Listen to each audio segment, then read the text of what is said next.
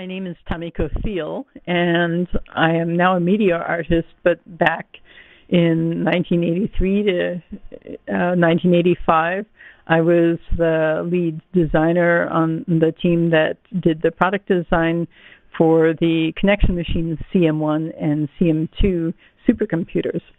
If we start with the connection machine specifically and how you got involved in that, I know a bit about your background and what you studied in, but it's kind of pretty much ahead of your time. If you're at the cutting edge of technology and art at the same time.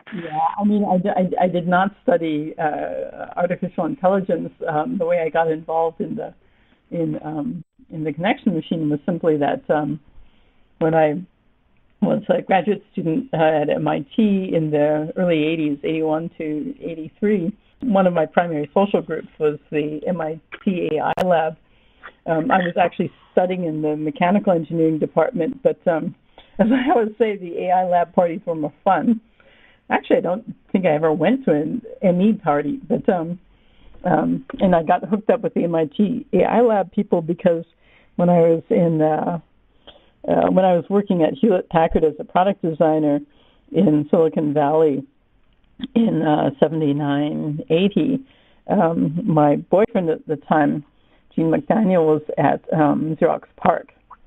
So I knew, I was in their social circles and in their wine tasting circles. And when they found out I was going to MIT for grad school, they said, "Oh, you should get to know my friend Danny Hillis and Marvin Minsky over at the MIT AI lab." So I landed in Boston with recommendations to look them up, and somehow I struck up an immediate friendship with Danny, and like I said, went to a lot of parties. And some of them in the basement of Marvin's big house, which is where Danny Hillis was living with Margaret Minsky, Marvin's daughter. They were together at that time, living together in the basement. So so I hung out there, and when I graduated, 3 days after the graduation ceremony in June of 1983. All of a sudden, Danny called me up and said, I'm starting a company to actually build the machine that I'm designing for my doctoral thesis. And since I know that you worked as a product design engineer at Hewlett Packard, I'm wondering if you'd come to join the company. I was employee number 10, and do the product design. So he took me out to the Robert Treat Paine house that they had just rented over in Waltham, where they were recabling the whole house because this is like a 19th century building that was going to have massive power going in and out for all of the Lisp machines. Each one of the software people and probably the hardware people also was working on a workstation. So they had to literally rewire the entire house. And in the hot summers, we kept on taking down the power net in the area. So Danny took me out and showed me the house, which is on 11 acres of woods, and said, and the best thing is if you come and work for us, you get to work with Richard Feynman. And I said, where do I sign? Where do I sign? So it was really that informal, and that's the typical power of going to a place like MIT, where the people you just hang out with do really interesting things. That is actually really amazing. I didn't know the details of that.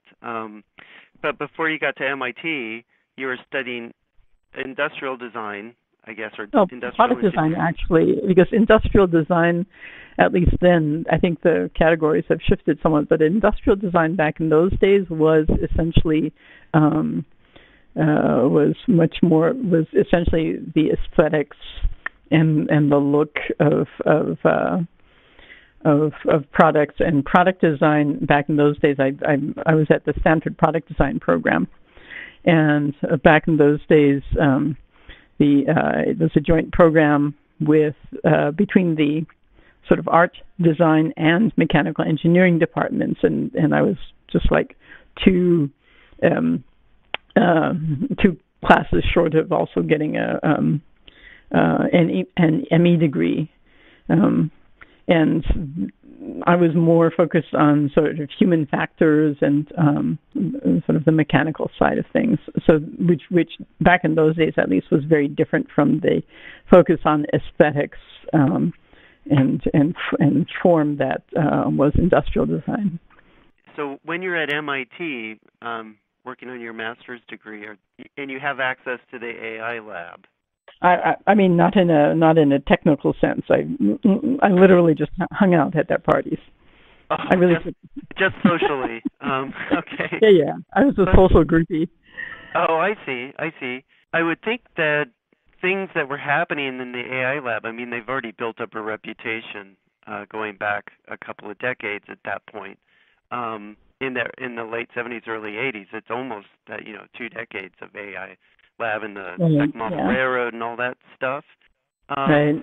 Did you get to use any of the computers or the ITS operating system that they were working on?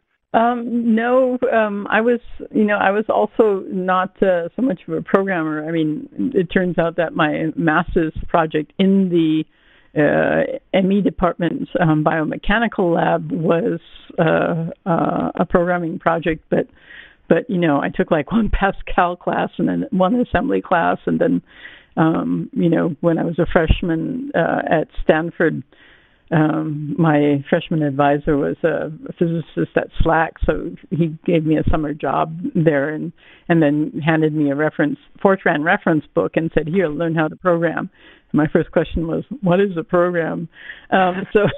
So I did not study computer science. I sort of picked up some programming, kind of because every engineering student has to. But when I was hanging out at Xerox PARC, they had the Altos, they had Windows and the mouse at a point when no one else had it. But I also didn't have access there because my boyfriend would always go, "We have the mouse in Windows and you don't get to use it." So it's like, I read stories where other artists said, they were sneaking me in nights and weekends so I could play around on their Altos, and my direct contact was telling me I couldn't. So it's like, so another friend of mine was on back in those days was Joanna Hoffman on the first Macintosh team. She couldn't tell us that she was working on the Macintosh because it was a secret project at that time, and she actually only told me in hushed tones when she came out to visit me in, I think, 82 at MIT. But of course, I was hanging out with these people and with the people who designed the Ethernet, and so everyone's like talking about computers. And then, when I go and hang out at the MIT AI lab, people are also talking about computers. So basically, although I didn't have any background in programming, because of my social groups in both Silicon Valley and at MIT, I had been essentially in these hanging out with these computer research groups at Xerox PARC, Apple, MIT AI Lab from '79 until Danny asked me to join the company that he had just started in '83. So, and I must say, taking an assembler class was really key because, you're sitting there saying, okay, shift register, right? And you're dealing with binary and that one assembler class that I took gave me enough background. So when I was at Thinking Machines and people were talking about, the ALU and shift registers and stuff like that, I knew not only sort of conceptually, but I had also, I'd worked with those sorts of things. So I had personal experience with that really low level of computer architecture, even though I didn't actually use it in my work per se. Yeah, I can imagine just being around it. Human beings are clever, and we pick up on things, and we recognize patterns, and sooner or later, it's through osmosis, you're going to be one of the club, so to speak. But that is just so amazing to be so close in those years to what was going on at Stanford and Xerox PARC, and then at MIT. It's just even just as a user, not necessarily a programmer, there was some interesting things and concepts like email and even what people would consider the birth of instant messaging. I got my first email in 1979 while I was still in the Bay Area because like everybody I knew had email. I mean, everyone at Park or whatever had email. I actually didn't have email at Hewlett Packard, but then I think a friend of mine at Park said, "Oh, I can get you an account through MIT because they have these like ghost accounts that they set up." So I was on email from '79, and when I first arrived at MIT, I'm looking for a terminal, and we are talking about Selectric terminals. We are not talking about CRTs. A terminal where I could read my email. And I'm sitting there, and I finally found one somewhere in the comp sci building, and I'm sitting there reading my email, and there's this guy sitting not far away who's kind of like keeps on looking at me, and finally like he gets up all of his courage and he says, "Wow, you're a girl." I go, "Yeah." "And wow, you're reading your email." And I go, "Yeah." And the next line was something like, "And wow, you don't shave your legs." And I'm like, I think this guy's trying to pick me up. but it was an unusual thing for anyone to be reading email, and it was an unusual thing for a girl to be reading email at that point also. So yeah, it was. I didn't plan it that way at all. It sort of slipped into things, but it was a really interesting, circuitous thing. On the other hand, I was surrounded by all of these people doing really interesting things, and I wanted to be part of that sort of atmosphere, but nothing that they were doing interested me. Like all the people at Xerox PARC are working on documents, and it's like, I'm not interested in documents.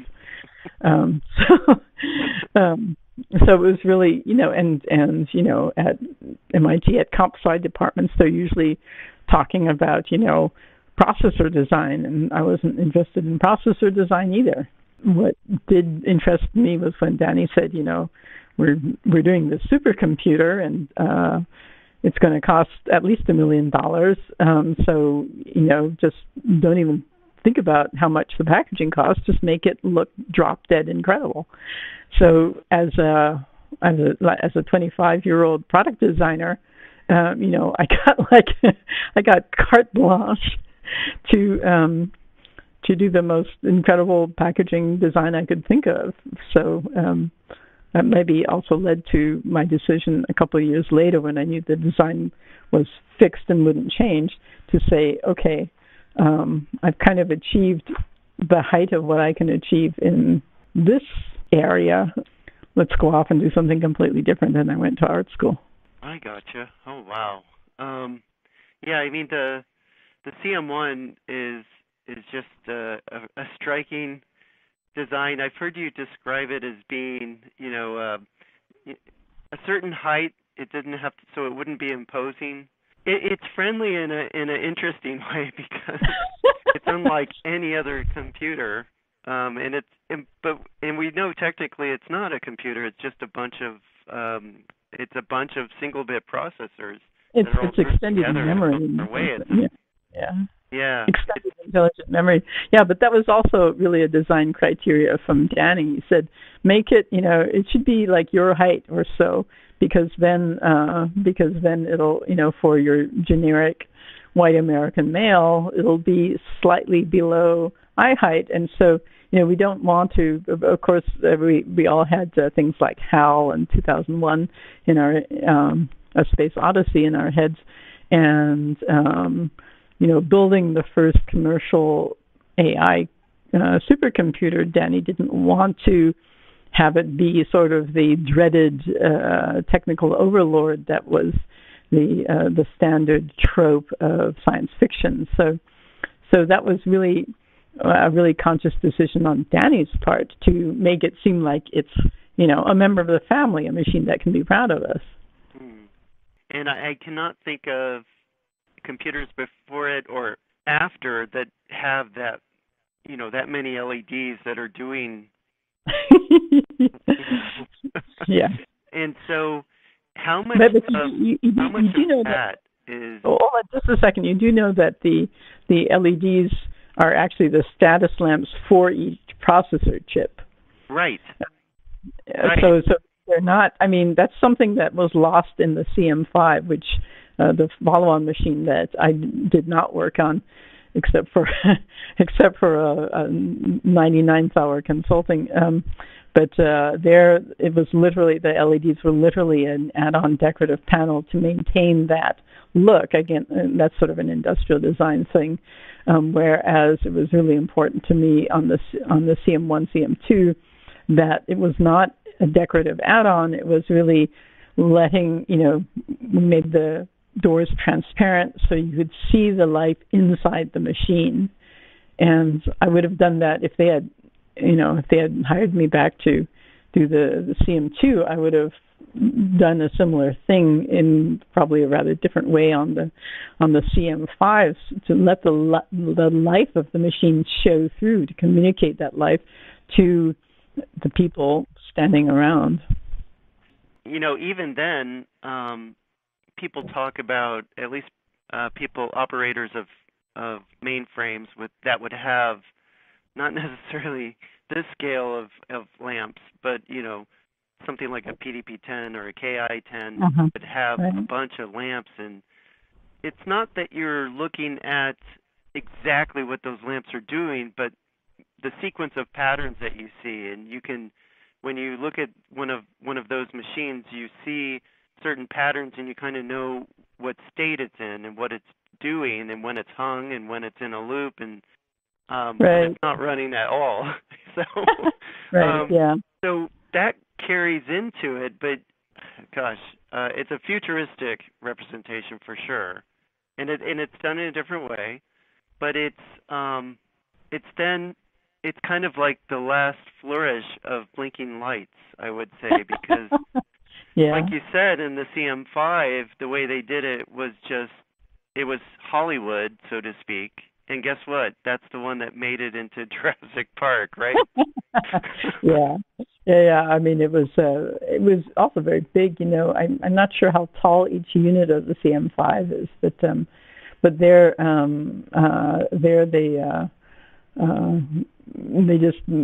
they had to throw out the idea of keeping it small because it was just too big. I mean, it turns out, at some point, my first job at Thinking Machines was, is it even physically possible to build this? And so, I went through all the details and said, well, it's going to be 10 foot tall, with the specs that you gave me for how big the boards have to be and stuff. It's going to be 10 foot tall, and there's actually some material on my website showing those designs where it has really convoluted wiring, cabling. And so after I said that, they came back and said, well, I guess we're going to have to get inventive, and they reduced the number of cables coming off the board drastically. I can't remember now exactly what they did, but I think it was something about ganging up the power, maybe distributing the power differently. And then at that point, it became clear that we could actually put the machine in a 19-inch rack. So it could really be just like a normal computer, a normal washing, refrigerator or whatever. So at that point, you can say after that point, it was a marketing decision to go with a a package that was different and somehow expressed the essence of the machine. But it was a really important marketing decision because we were all like, 25, 26-year-olds. There were a couple of adults, as we called them, who were, taking care of the finances and stuff. Or the head of engineering was an adult. He was probably 40. But Danny and I were like 25, 26, and many of the engineers like Brewster Kahle, you might know him from the Internet Archive, but he did the VLSI design of the first connection machine chip, and he had just graduated with his master's, I think. I mean, he was like 22 or something like that, 21, 22.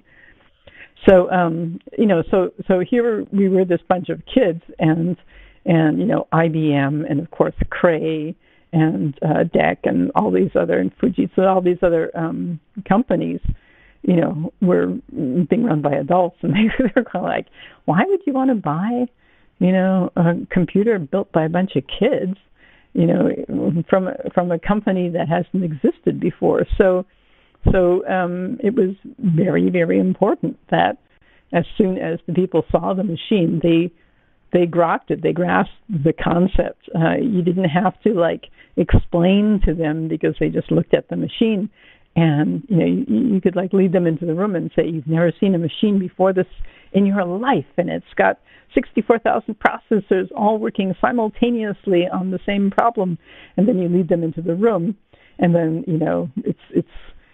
it's kind of dark, and all these machines are humming away, and in the middle of the room, because you can't back it up against the wall, is this big black electronic brain blinking away and humming away. And people just go, I get it. You're right. I've never seen a machine like this in my life. So, that was the risk that Thinking Machines was willing to take, which another company might not have taken. They would have said, nah, it's too expensive. We'll just shove it into a 19-inch rack. But Thinking Machines knew they had to have some sort of immediate advantage when you showed a potential customer the machine for the very first time. They had to be convinced from the get-go. And you're right. It does have to sit in the middle of the room. Cray was trying to do that too, to have sort of, but I think Cray is probably a little more imposing because there are no lights. It's just sitting there humming away. Much of the Cray computers and some of the CDC stuff that Seymour did don't use fans, so you'll hear the compressor system that's doing the cooling, running so it's a different kind of hum.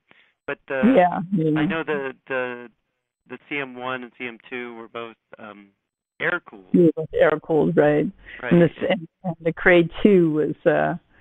It's floor inert. So it has. Yeah. The Cray 2 has that iconic, you can call it, a waterfall with it just says Cray on it. That plexiglass. But those are fairly contemporary, I'd say, the connection machine and the Cray. The Cray 1 already existed at the point when I started working on the connection machine. So the Cray 1 was the only example that we had of a machine that was really striking, and also whose design was really was really driven by the necessity of the architecture. Every single wire in the Cray had to be the same length because the speed of light would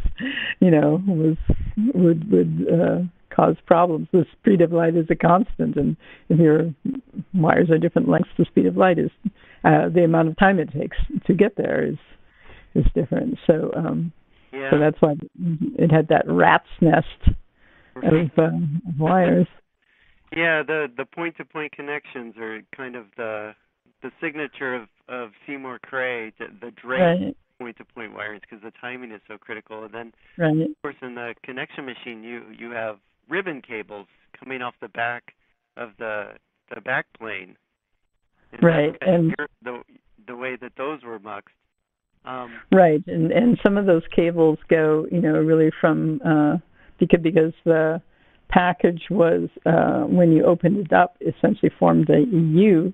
Some of those cables go from one end of the machine completely to the other end. So, I think maybe in the CM2 in some versions of it that they were where they were trying to increase running speed. That did sort of become a block, and so in the CM5, they might have gone to a very different wiring scheme. I actually don't know the wiring scheme of the CM5, but with the conceptual architecture of the CM1 and CM2 and the 12-dimensional hypercube, the concept was that the length was not a critical factor because you have to wait for all of the processors to finish their step anyway. They're all in lockstep. You just described how you open up one of these things. Well, not exactly how to open it up. There's kind of a secret door. Then you have to loosen it's a couple of bolts, and then it kind of opens up into this U shape, and then there's a great picture of you in the middle of the machine, so to speak. Right. Yeah, looking over the top because you're taller than it is. Now, are you standing on your tippy toes or? Yeah, it's I'm only like 1 inch taller than it, so it's my eye height is below the top of it. So yeah, I have to peek over the top. I really have to get on my tippy toes. In the design of it, how far did you get into it? I mean, aside from the sliding door, the sliding plexiglass doors, or the tinted red door. Are the doors tinted red? They are, aren't they? They're actually. It was sort of a bronze plexiglass, and then there's a red translucent plastic foil on the back of each door in order to give it a redder cast, and then also sort of let the red of the lights show through. And those doors, I mean, they were hand sanded. I've never been able to find out in production how were they actually made, but I know that the prototype ones that Gordon Bruce and Al Hawthorne, the industrial designers that we hired to work with us on the machine, the ones that they produced were literally hand sanded and then sprayed with I think it's a Kevlar matte spray in order to reduce the reflection. And I swear to God, I've asked everyone I could find how they were made in production, and whoever knows that, I haven't found that person yet. So that's a problem when the Museum of Modern Art in New York, talk about wanting to refurbish the doors because they're scratched, then it's like no one knows how it was done anymore except for this hand process, which also doesn't work because that matte spray is not made anymore. Yeah. So it's like a conservationist nightmare. So most people have said, okay, this is a real working machine. It's got scratches. Live with it, Yeah. Show your wounds, as Joseph Beuys, the German artist, always said. Don't hide your wounds, show your wounds. You can either tell if a machine's been loved or if it's been stored in a barn for a number of years. Yeah, and most machines at this point went through both phases. But one thing that I wanted to add that kind of got shot down was, I said, it's not just about the blinking lamps. You got to hear the fan as well. Yes, and that actually, because MoMA didn't do that. Everyone who worked at Thinking Machines who came to the MoMA opening said, what's missing? All the fans, because there were like, all these decks of fans, and they were like going constantly. So seriously, tell everyone else that you are absolutely right, that the noise of the fans is also an important part of it. Wouldn't there have been, what is it, something like 18 fans per quadrant? 9 on the top and 9 on the bottom. There might be more, actually. Yeah, because there's fan trays up above and below. Right. The card sets or the board. And I think there were 2 in the in the wasp waist middle. I think they were stacked 2 on top of each other. Below, I'm not sure. I think Gordon Bruce wrote an article on those sorts of details, and I might have a copy somewhere, but I haven't digitized it yet. But I could try and find that. Ted Bilodeau, who did the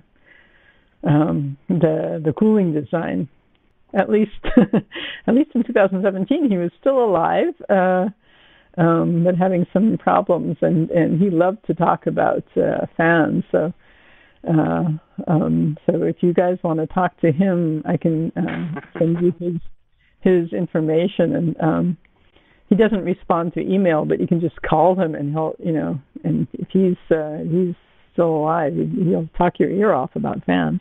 Okay. Like many folks do, I know. Yeah. But hold on just a second before I forget, because you said it only had like 1 cube worth of boards. Yeah. That was basically a machine that was fully loaded with boards and all 8 cubes.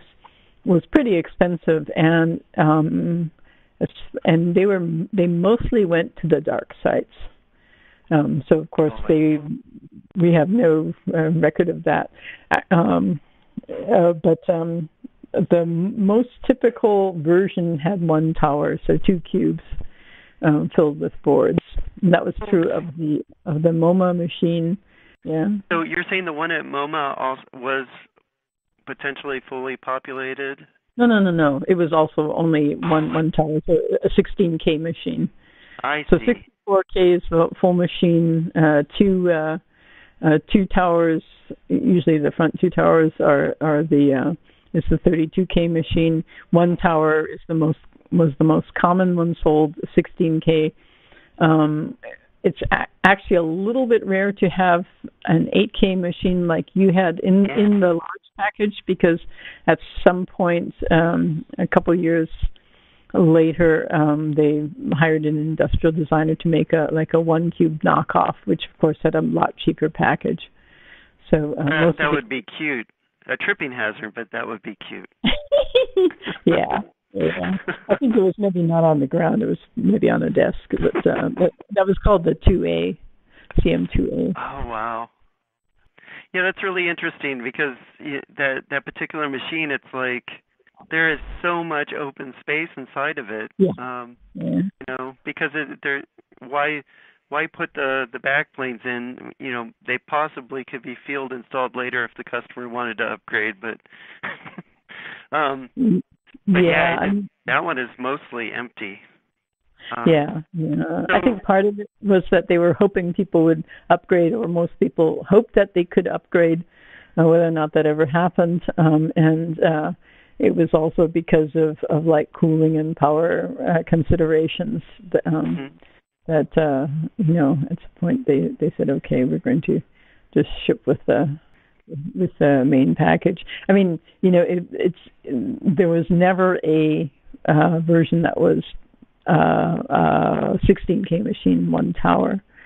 It was always either the 8K machine in the CM2A little package, or if it had more than 8, then it was always in the full CM1, CM2 package.